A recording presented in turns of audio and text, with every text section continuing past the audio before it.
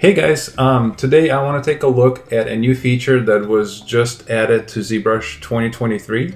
I just now got my hands on the new license for zBrush 2023 since they were bought out by Maxon.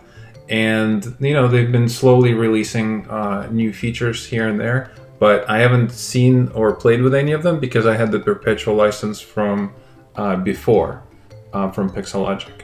So now I just got it and I want to take a look at a new tool called Slime Bridge. So let's take a look and see how it works.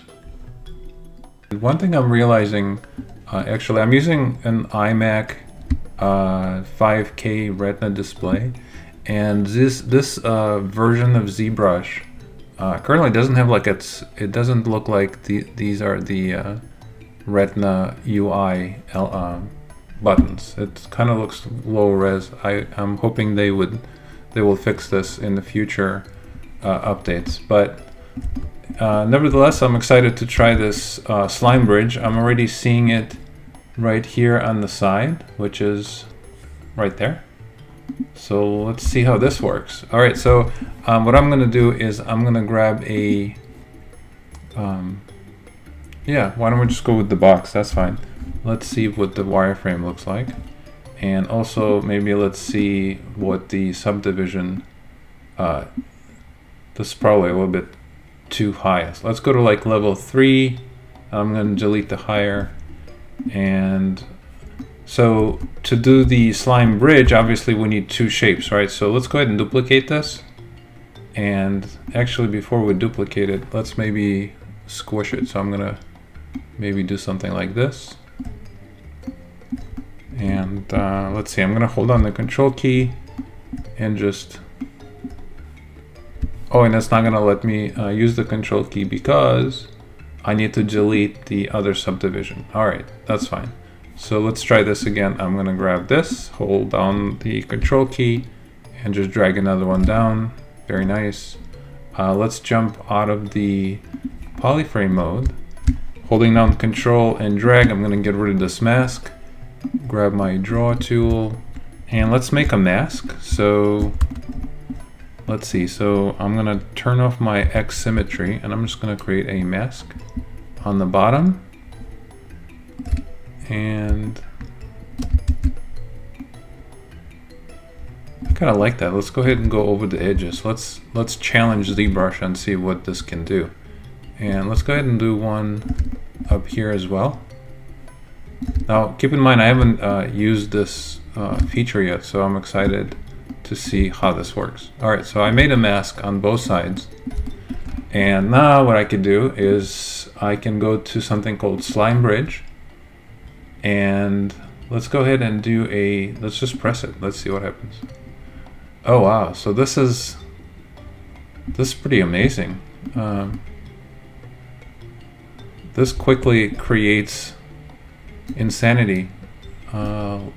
What happens if we want to control some of this? So let's say we want to increase the tension. Oh, so I guess it's not in real time. So let's go back in time and let's see what happens if I increase the tension and maybe do less branches, maybe a little less bridges. I'll go from 20 to 10 and maybe less of these guys as well.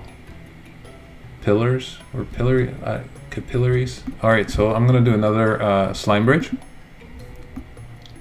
Yeah, so this is a little less dense.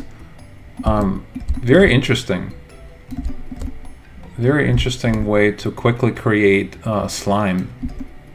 But I'm thinking of many different ways of using. You can almost make like a quick alien forest. I bet this would be really cool for plants as well. Very interesting. So maybe let's go back in time. And what happens if I move this a little further down just for fun? Let's see if we can create some distance here. Do something like this. And once again, let me just make some kind of a mask. Do something like that. Go back to slime bridge, and let's slime this. Ooh, I'm liking this. This is a really cool, fun feature. Interesting. I don't know if I would use it with the character though, like if he was actually, for example, if this was a mouth and I wanted to add a slime, I guess I would really dial this down a lot. So maybe you probably would want, if this was actually a, you know, like a spit, right? So saliva, you probably need a lot more tension and maybe like a lot less stuff. So like just really turn this down a lot. Ooh. I like the tension. I'm not liking branches. Why are there so many branches? What if I want like one? Oh wow, cool. Yeah, so you could see how you do have a lot of control over this. How about 2? Ooh, 2 went from 2 to like 8. But either way, this is really cool. I just wanted to show you guys and sneak a peek together. So if you have the new ZBrush, you know, you can try it out. If you don't, maybe we could just keep track of new features and tools and see at what point it would make sense to upgrade, kind of like I did. All right, so thanks for watching, and I will see you in the next video.